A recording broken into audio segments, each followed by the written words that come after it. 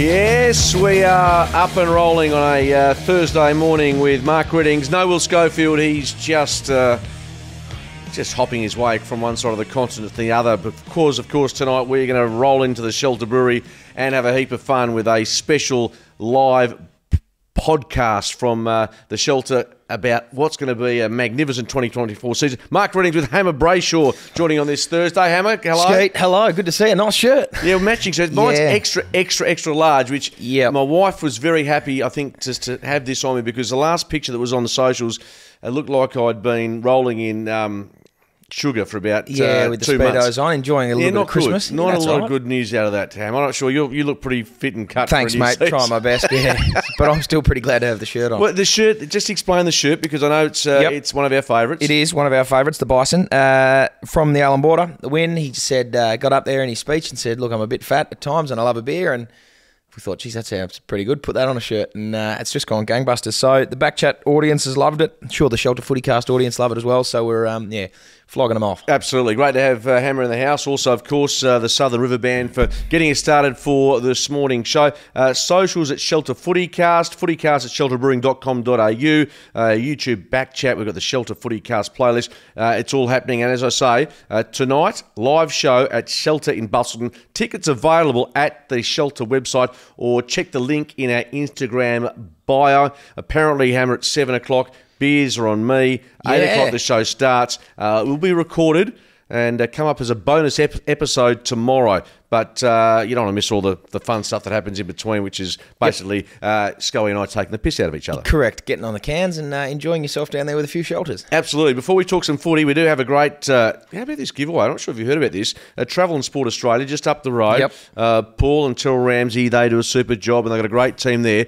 And basically giving a couple of fans regularly prizes, a chance to go and travel with the West Coast Eagles. In fact, next week's going to be the first one. 2 return airfares on the Eagles charter. I think I've put Adelaide first up from memory in mid-March, plus tickets to the game. We'll give out a code word on the live show tonight. More details on how to enter will be given at the live show. You've been on, I presume, the Eagles charter flight back in the day. And fans travel with you on those occasions? Well, the only time I was in the charter flights was 2020, so there was no one else. So I haven't been on anyone with the fans on there, but I'm sure it'll be an experience. But geez, Paul and Terrell giving away the goods. Yeah, that's it's a great trip because in terms of getting up close and personal, now, it's great when you win, of course, and come back with the boys. It's a bit of a vibe. If not, it can be a bit somber. But get to see how they prepare, which means essentially they sleep or they play cards or they play some game on their iPad. Is that right? Yeah, exactly. Pretty much. I mean, what's the flight to Adelaide? 2.5, 3 hours. So you can get away with it pretty quickly. Some guys like to have a little nap.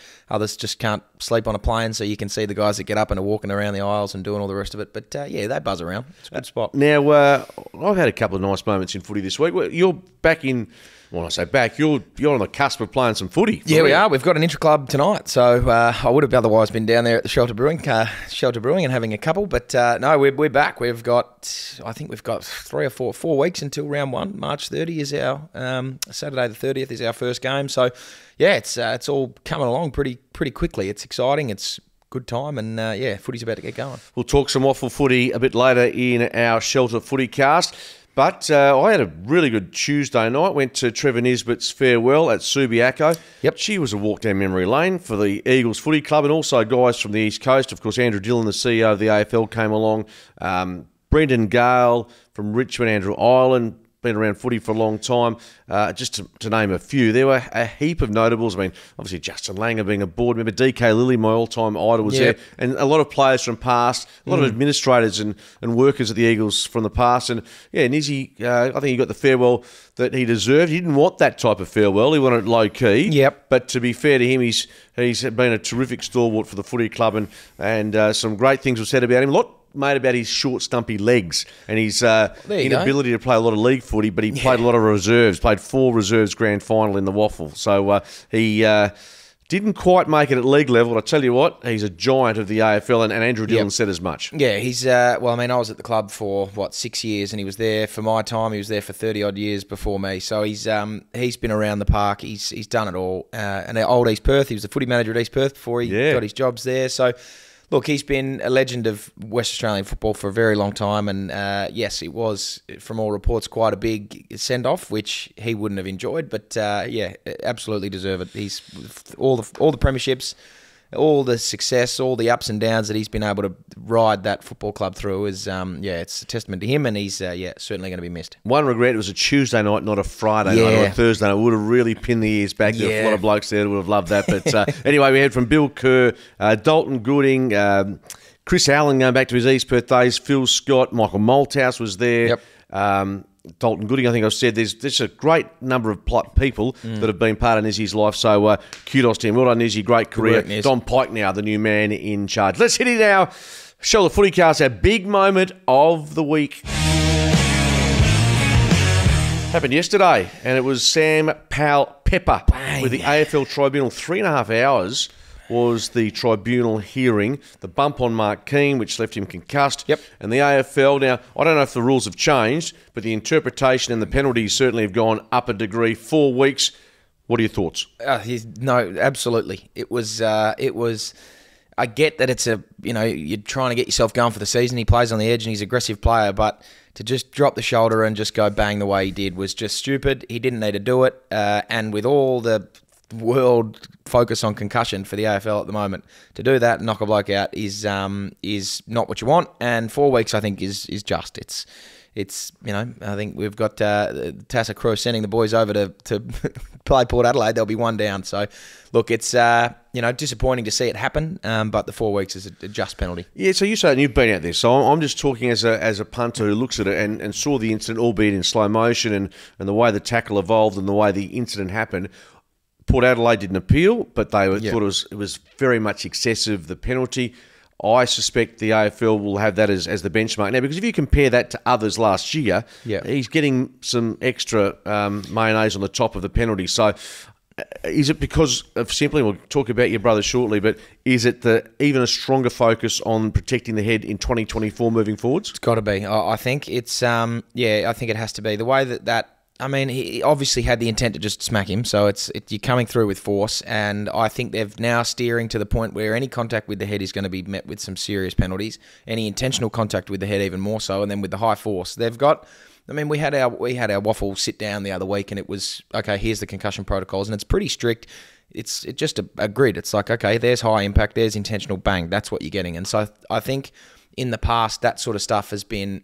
Oh, there it is, but maybe we're going to drop him a week or two. I think they're going to be uphold to the letter of the law now, and there's just so much heat on the game for concussion and protection of the head that anything that results in concussion has to be looked at pretty harshly. They're just trying to phase that stuff out of the game. There are things that just happen in football, head knocks, accidental clashes. Like, there's things that happen where the head is in trouble, but where it's an intentional contact with the head, I'd imagine, especially early on in the year, they're going to try and put a huge stamp out on it.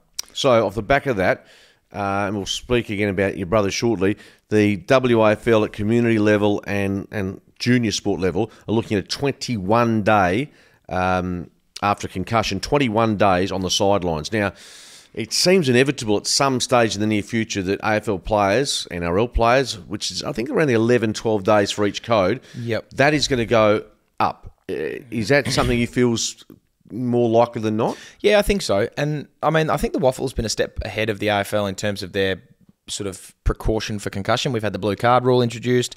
There's been certain steps that the WAFL have taken that are probably a step ahead, and I think this is another one of them. The jury is out on the time frame for concussions to sort of settle down. Obviously, the severity of them will impact that, but a mandatory 12 days, I think that's a number that's just been, it's one of those things that's just been plucked out. It's okay, well, sweet, 12 days, we'll throw that in there. And some scientist has seen a study and it's there. So there's lots of inconclusive evidence. So I think the more time you can give it, the better. Obviously, understanding that guys want to get back, and concussion's a weird one because you can feel fine after 2 or 3 days and you're like, well, I'm ready to go. But the long-term ramifications of that, if you do go out and get hit again, are severe. So I think they're just trying to give as much risk mitigation as they can for the players. And I think that 21-day protocol will probably roll out, if not this year, at some point, then the next year or the year after in the AFL. And I don't think players are going to bat too much of an eyelid at it, considering all the talk and the hype around it at the moment. And that being said, it's at the other end of the year, but looking at grand final week, more and more I feel, and if the 21 days comes in, it doesn't matter, but to have a week's break between the prelim and the grand final, a la the Super Bowl, it means that possibly players that are under some question mark or the concussion issue comes into play, that to me is an obvious one, and obviously get injuries right. But yeah, it's an issue that's not going away, and I think in many ways it was the catalyst for what we saw at the tribunal yesterday. I might be wrong, but it was with Angus's decision to retire after medical advice. We know the background to it, and we know that you're very close to it. More importantly, a week or so down the track, it's a bit like being made redundant in your job or losing something in your life, whether it's a grieving process. How's he handling it? Oh, he's still in a bit of shock. I spoke to him the other day, and the boys are back training now. They played a game, and the world, it took a brief pause and, paid its respects to him, and the media team at Melbourne did a fantastic job of all the highlights and all the, memories about him, and it was awesome. But at the end of the day, the season's coming, so it's yep, sweet, there's the blip, and you've got to move on. So he's taken a step back and taken a bit of time off from the footy club, which is understandable. He'll try and I think get back in at some point and be around the boys, but for now it's a bit too close to home. So he's taking a step back. I think he's just going to be a gypsy for the next little bit and float around and travel. He might get out of the country.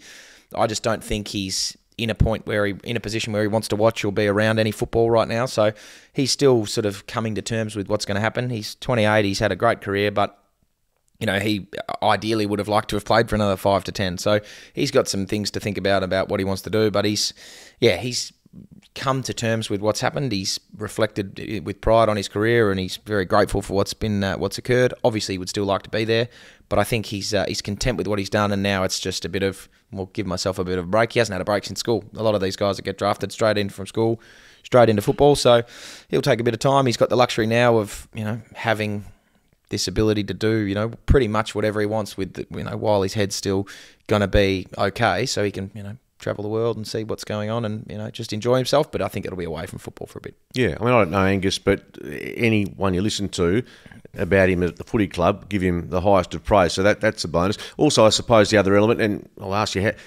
there wasn't a moment in pre-season that he felt poor. It was more just the updated medical advice, I'm guessing, and the other fact that I think long term plays into it is that his partner is the daughter of Danny Frawley. Yes. So that of course we know the background there. So this is a very sensitive issue for both sides of the family. Yeah, absolutely. And I think without the medical advice, the question was still looming over his head as to whether or not he was going to keep going, and that was always going to be a question to be made before round one. And I think with the updated medical advice, he wanted to be 100% sure going into the Richmond scratchy, the practice game, and he didn't get the tick, and it was in fact the opposite. So it was happy that he got that advice and the medical help. But I think, look, from my point of view, definitely from Danielle's point of view, there's a bit of relief there that it's finally the decision's been made. I think for him personally, in a couple of weeks or months or however long it'll take, there might be a bit of relief for him as well, because it was a struggle for him because he obviously wanted to play. He's got this family, history, and so the fact that the decision was made for him so he might take a little bit of solace in that. But at the moment, he's just taking a bit of time. He had a cigar after the GF over here. Yep. Did you actually like the cigars, did he? Oh, I don't think so. I think he saw the photo of Michael Jordan after his couple of championships and thought this looked pretty cool. Yeah, I thought there had a couple of boys on the cigars. Gee, that's interesting. He didn't look like a cigar smoker to me. Anyway, before we talk about the WA teams and what's coming up this weekend and a bit of a look at the year ahead, today, news breaking about Harry Sheasel, AFL Rising Star, winning the Sid Barker medal, the youngest ever at North, I believe, 19 years of age. He was contracted until, I think, 2026 or thereabouts. Now it's out to 2030. His life is essentially now locked away at North. Yep, he's a star, this kid. I think from what do you have, 30 on debut against West Coast, and he dropped he dropped his first mark, missed his first kick, and he's a young kid, he'll get used to it, and then just dominated the rest of the game. I don't know where this one sits. So the rule changed, I think, back end of last year to have, now that it's anything over a 6-year contract has to be scrutinised by the AFL a bit harder. The president and the CEO of the club have to tick it off. Came off the back of Brodie Grundy going from Collingwood to Melbourne to Sydney in a year. all still well under contract to Collingwood. So these big contracts have to be ratified a bit harder. And I think, I'm not sure how this one sits because it is a 6-year deal now, but it is coming off the back of an already existing contract. Not sure where it sits, but this would be the first big one since that rule's been put in. And to sign that big of a deal at that young of an age, it shows the faith that they've got in him. But I've got nothing but hopes for North Melbourne Footy Club over the next few years because guys like him, like George Wardlaw and Nick Larkey and even Jai Simpkin, these young, talented players that are going to be, obviously they've had some compensation from the AFL and no one sort of shies away from that, but make hay while the sun shines, and he's the sort of kid you want to keep around, definitely. Absolutely. Big dollars you expect, maybe back-ended, but either way, he's got some huge upside. So, Sam Pepper, Harry Sheasel. This is the Shelter FootyCast. We're going to talk about the Eagles and the Dockers. A couple of points to note. Matt Clark comes across from Richmond as the list rebuilder after what's been a tumultuous time and a lot of criticism. Now, to be fair, it can't be just the list manager's fault that these things happen. It can't be. The club's in this position, but Matt Clark comes on pretty good credentials. Yeah, he does. He's been able to do some pretty good things at Richmond. And I think the good thing about this position is it's pretty difficult to go any worse. Not having a go at the Eagles, but they've been ravaged by injury. It's been a tough last few years, and building this list is essentially you get a free hit. It's you come in, you got an open slather to do whatever you want with your list, and you can sort of guide the club into a direction where it's it's tough to finish any worse than 18th. So I think they'll be better off for the appointment and just having some sort of clarity around what that looks like. I'm sure he's got a vision about where he wants the club's list to go and list profile. It's just about getting them on the park. You can have the best list in the world, but if none of the boys are playing, then it makes it certainly difficult. Oh, which they're going through at the moment. We'll touch on that just for those that don't know much about Matt Clark. This was Matty Clark who played ruck for Adelaide back in the day, wasn't it? Not him. It's a guy that helped engineer. Well, certainly part of the team that helped engineer a hat-trick of premierships at Richmond. So that's where the credentials come from. And as you say, he gets a bit of a clean slate to draw upon, and hopefully, not that Rowan O'Brien did a bad job, but the bodies just weren't out on the park regularly enough. So good luck to him in his new job. Speaking of players out in the park, of course, the Eagles take on Adelaide on Saturday, about lunchtime our time. Oscar Allen's getting had scans on his knee. Yep. Off the back of Matt Flynn, off the back of the other injuries, what is this? This trend, this theme, isn't going away, Hammer. No, it's not. I think for Oscar's a different case. He's been at the club now for 6 years, and he would have had surgery 15 times. He's breaking records for the most scans ever.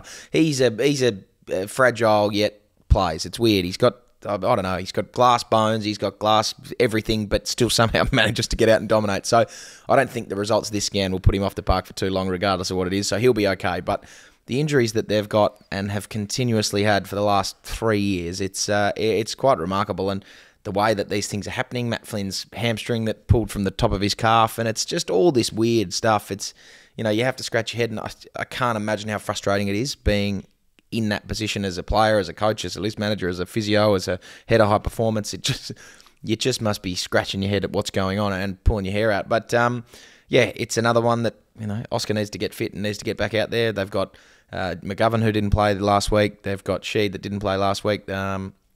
Obviously Matt Flynn, Liam Ryan, Tyler Brockman. There's lots of guys like that. That's 6 or 7 of your best 22 players that aren't playing. So it makes things tough. Obviously Jimby got knocked out, the best player ever. So they're just getting hammered at the moment. Good morning to Peter Sumich, by the way, who's just left the West. I know you do a bit of work for Seven West. Yeah, after a dispute or a debate about Harley Reid. Yeah, well, we're not going to talk about the number 1 draft pick today, apart from the fact he had a little bit of a scare at training yesterday.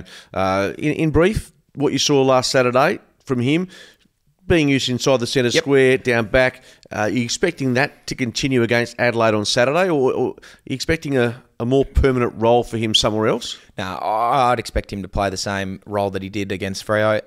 He looked like an 18-year-old kid who was, a bit, not starstruck, but a bit, it was his first game of footy. The thing that I loved about it was he got caught holding the ball a couple of times, trying to stiff arm, and it's like, if you've got the confidence to do that as an 18-year-old kid, like you are going to, and he's a star, so he will take that, he'll adjust quickly. It's not like it's going to take him 2 or 3 years to make that jump. He'll make it in a couple of weeks, but he, it was his first game. So to have the confidence to do what he did despite not playing his best game, you can see that he's got that talent there.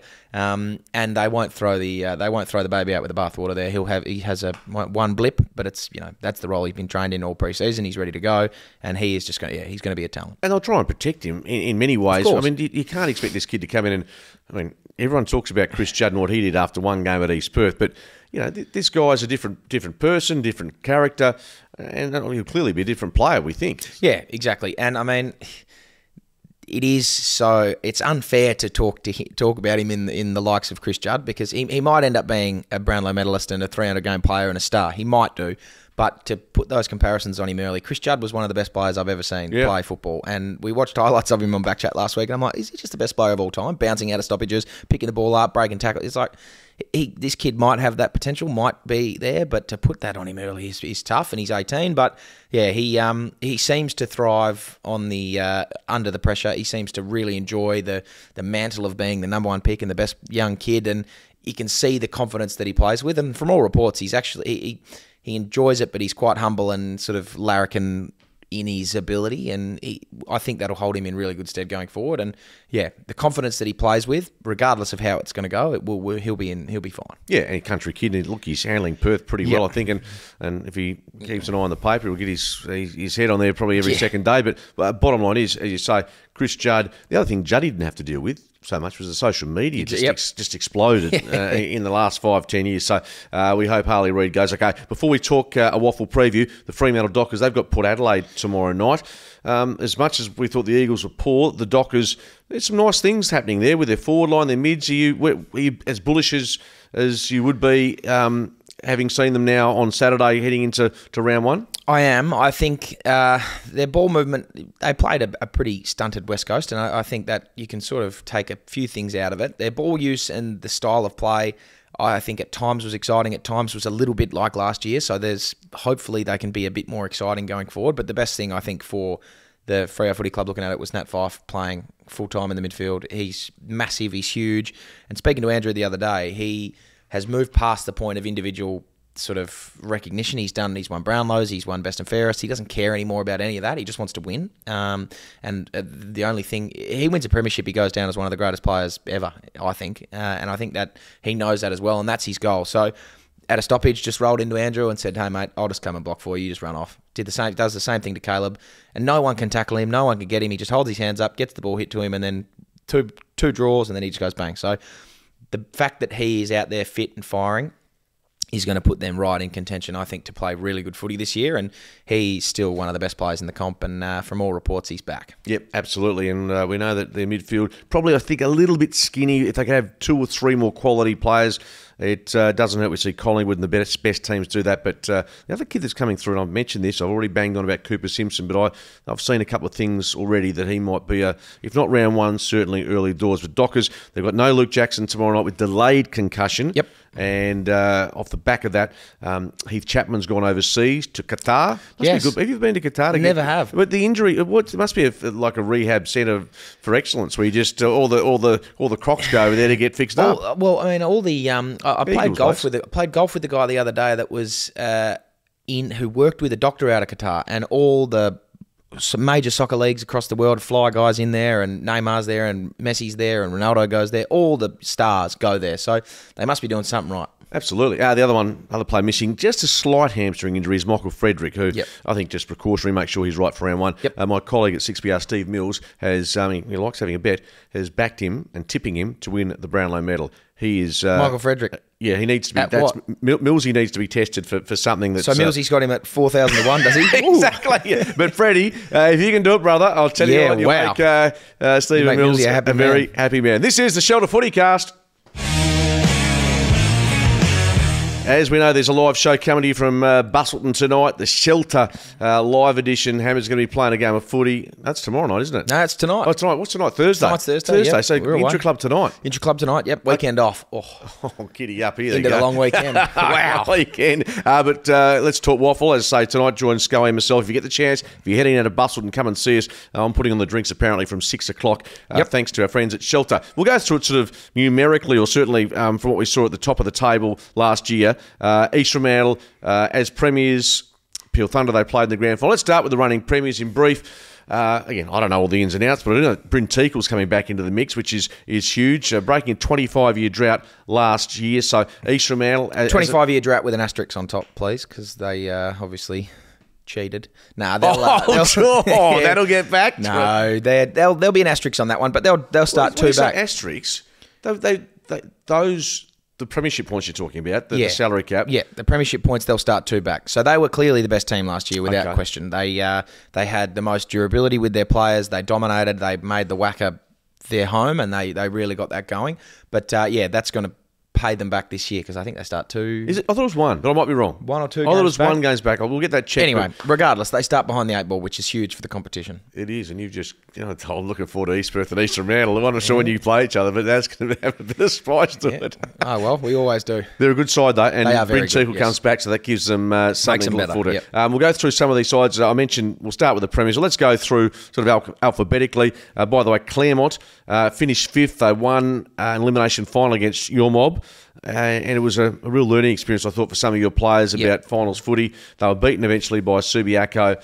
You almost feel that they're going to be in the top top 5 every season just by pure virtue of what comes through their zone. They get really good talent through their young kids. They've got some star players. We talk about Freddie. His brother's come over from the Sandful, so he's going to add some speed and pace in that side. They're always good. They will be. Alec Waterman goes back, so there's a bit of depth. They'll be pretty good. So I think it's they knocked us out in the final. Again, a learning curve for us. We had a lot of young kids playing their first game of finals footy. We sort of still getting to know each other as a team, and then under the pressure of finals, things sort of start to happen, and they were very good that day, so all credit to them, but they'll be good again. They always are. Absolutely. We mentioned Bolton and Bailey Rogers, the two guys that are thereabouts. Bolton playing a different role, but right. They've got too much talent available at their Colts level, and I've got in trouble mentioning the fact they've got Albany and they've got Broome, and they've got the pick of the crop when it comes to the country. So they certainly do. Hence they have a very strong record in Colts footy. They work the zone well, as I'm told all the time. But yes, they do. And I think the good thing about that club is that, and successful clubs, you always see all 3 grades doing well, Colts, Resies and League, and they're a really good example. That's been our issue a little bit in the past. East Perth is we might have had success, or we might have been playing well in League footy, but our Resies aren't playing very well, and our Colts are sort of struggling. And so you find with the good teams that depth everywhere across all 3 grades has a real impact on how your league team's going. So it's important, and they do a really good job of that. Okay, that's the Tigers. Just going back to East Fremantle, I had clarification that they've been stripped 4 premiership points and 5 player points for next season, while also copying a $10,000 fine for breaching total player payments. That was in 2022, so not their premiership year. Just to clarify that. So, but there's still, obviously, as you say, in your words, an asterisk. That's going to go. Just pumping up the rivalry. So only 4 premiership points. I mean, they still would have finished top. 2. Yeah, 2 games last year. 2 games last year, yeah. So they still would have finished number 1. They still would have finished top. They finished 2 games clear on top. So they'll only be one spot behind the 8 ball, but it's good to see them starting one behind. Yeah, and an asterisk according to Hamish. Asterisk on nice. Premiership asterisk. Premiership asterisk. Okay, so we've talked about East Fremantle, Bryn Teakle, good, and we know that they've got some quality there with John O'Marsh, who didn't play in the GF, by the way. No. So Milan Murdoch, they've got it all happening for them. Let's roll down and see who else we can touch on in this WAFL season. Coming up, of course, starts on Easter Thursday with West Perth and Claremont. Let's go to the next team on the list. Let's throw Subiaco into the melting pot. Again, a team that's always thereabouts, and they've got a little bit of a blip the last couple of years because they've won a flag. Yeah, that's been the blip. They've been the dominant team ever since I've been over here. They just always seem to be good. I think they're very well led. Lee Kitchen is a fantastic player, and he's been able to lead that team. And after Horse dropped out, Kitch took the mantle up, and they've just been a dominant team ever since. But I think the good thing about them is they've got now a young crop of talent that, while they have blipped on premierships, they've been able to bridge the gap now, and they've got guys like Schofield who have come through and playing really good footy, and they're just dangerous across the park again. So they're going to be hard to beat. They always are. It's I've heard, I'm not sure what Zach Clark's doing. Is he playing? Is he not? Well, I've heard he is retiring. I've heard he's retiring, but there's been nothing official made yet. No, I've heard that 2 months ago. Look, there's still a tiny question mark, I reckon, on Lee Kitchen because of his. I mean, just getting through the pre-season. If he gets to round one, I think he'll be fine. He'll be fine. But he's a ripper and great fella. A bit of verbal between. Is there any? No, I'm not saying there is, but any time you two have there's a bit of yap when he's out there. Yeah, we chat a little bit. When was it? It was 2 years ago. It was like 72-15 or something at halftime. We smashed them, and they kicked 2 goals in the opening the third quarter. And I was like, mate, Kitch, where's this been for the first half? Anyway, they kicked about the next 6, and it got real tight. We still ended up winning the game. But I said to him afterwards, geez, that'll be the last time that I have a chat with you. But no, he's a great fella. They're a great. He's just led a very successful football club. There it is, Subiaco. We expect them to play finals in 2024. Let's see if we can get a couple more teams rolling through up the list. Peel Thunder. Yep. Where are they in the mix?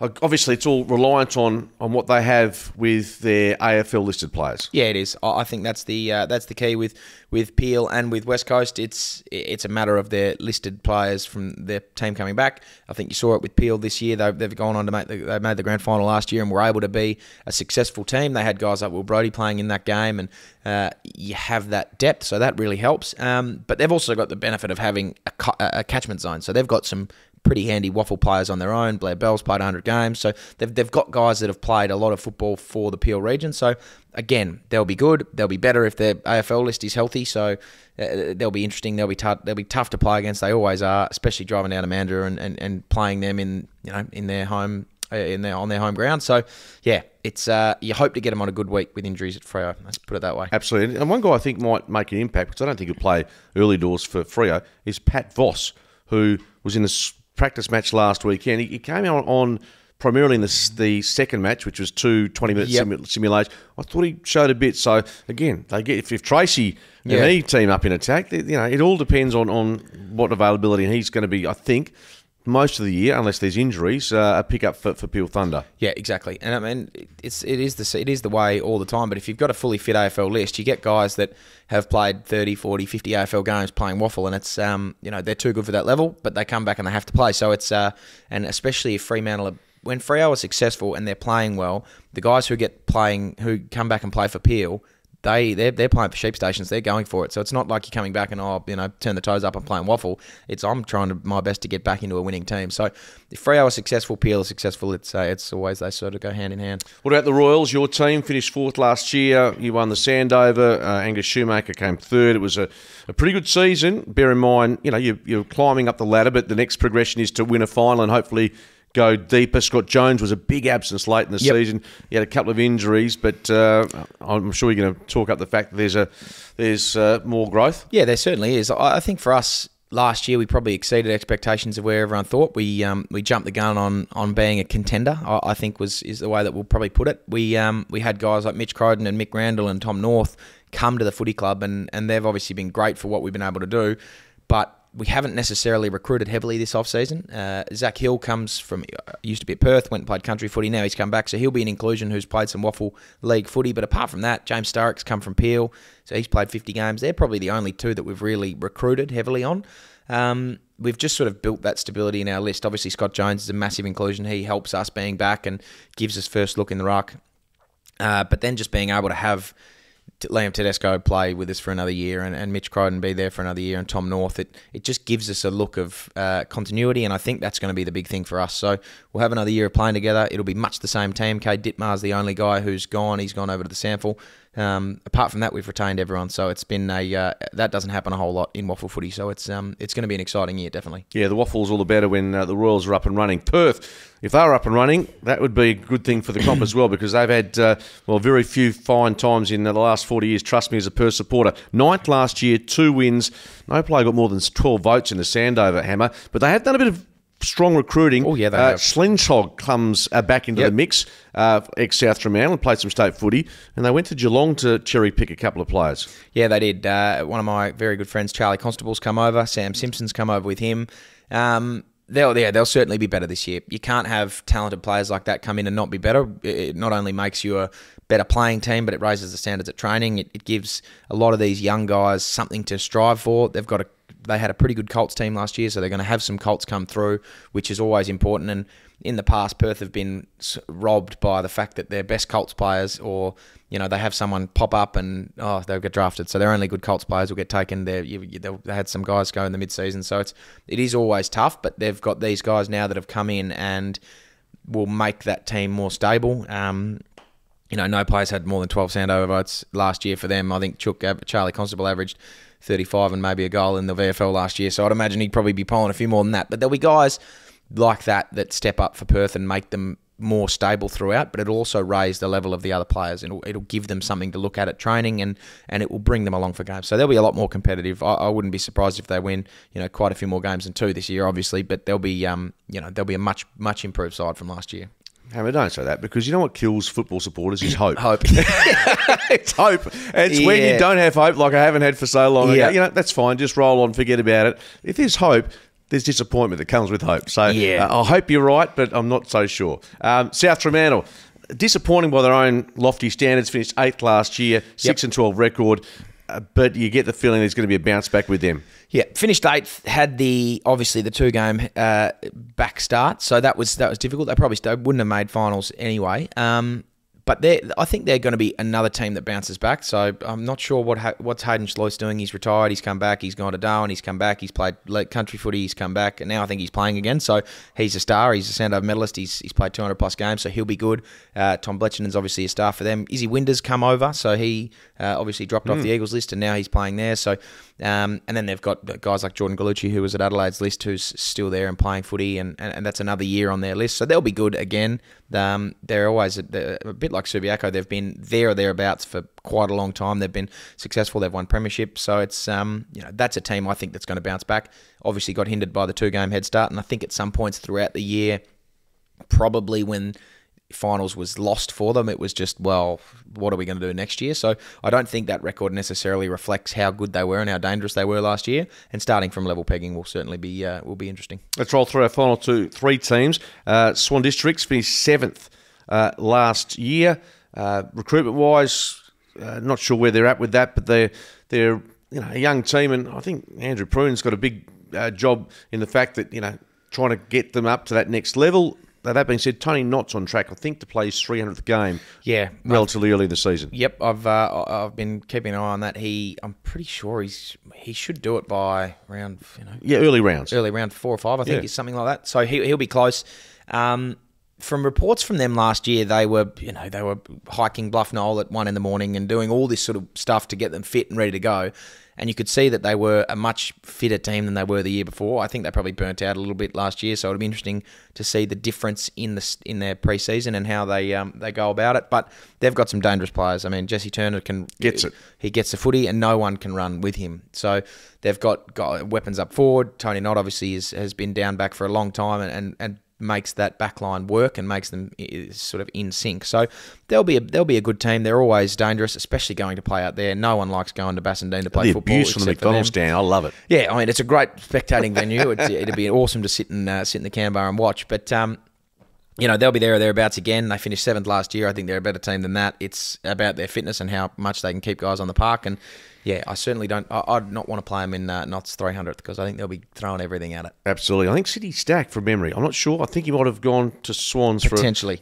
We'll wait and see what happens on that front. West Perth finished 6th, missed the finals by the game. I think they won the flag the previous year, so they fell off the cliff. But I've got a mate Muppet who works at 7, and he's a mad West Perth fan, and he reckons they will just lift. So every team, as we've just described, are going to be improving, lifting, and winning more games. That's the good. I mean, looking at the WAFL last year, and I think the thing that I'm excited about is the competition was so close. I mean, 2nd to 5th finished on the same points. West Perth just missed out. There were teams, I think, with the exception of Perth and West Coast last year, everyone was competitive no matter what game you played in, and hopefully that's a little bit different this year. But yeah, I remember Muppet coming up to me after winning the Sandover, and he said, "Mate, Luke Meadows had 32 that last game, and you got the 3 votes." And I said, "Muppet, I've had 37 and kicked a goal, mate. What do you want from me?" He's had 37 beers just the night. But no, he's a massive West Perth man. But look, I mean, again, they probably fell off a cliff that wasn't expected last year. Whether it's a premiership hangover or not, I'm not sure. But we played them in the last round of the year, and they 50 points up on us at halfway through the third quarter. So they're a quality side. They've got guys like Luke Meadows, who's a star, and Keitel, who's been a genius of the game for a long time and been able to dominate that forward. I don't know how many Bernies he's won, but and then their back line, they've got some solid players down there as well who've played a lot of state footy, and they've got stars all over the park. So sixth probably isn't a representation of them, but at the end of the day, you can only have 5 teams finishing in the finals. I think I've said everyone will be there or thereabouts. So it's they'll be good. Speaking of improving, from West Perth Falcons, and we know that Aaron Black's relinquished the co-captaincy. Dean Munns, I think, is doing it solo this year. West Coast Eagles, a lot about them. Yep. Won the wooden spoon, winless season. We know they're getting a few more advantages or some opportunities to build their list. Will it be enough to make them competitive? I'm not sure. Look, they've got guys. So Jackson Nelson's obviously there. They've got Jason Gilby and... who else have they got? They've got a couple of guys that have come in and they're now playing for them. Was on Collingwood's list. The name's escaping me. No, can't remember his name at the moment. That's disappointing because I've met him a few times. Don't look at me. He's a nice guy. But they've got a couple of guys that have been there or thereabouts and are now playing, so that will give them stability whether they're in or out of regardless of what their AFL team's doing. But again, it's like you can't expect the WAFL team to be competitive if the AFL team has just been ravaged by injuries, because the competitive WAFL players then have to go and play AFL and you get left with pretty much nothing. There were games last year where they were having sort of 1 to 2 players, and one player had to move, had to play a half because he would get taken off and he'd be having to be an emergency for the AFL. So, Trey Rusco, there it is.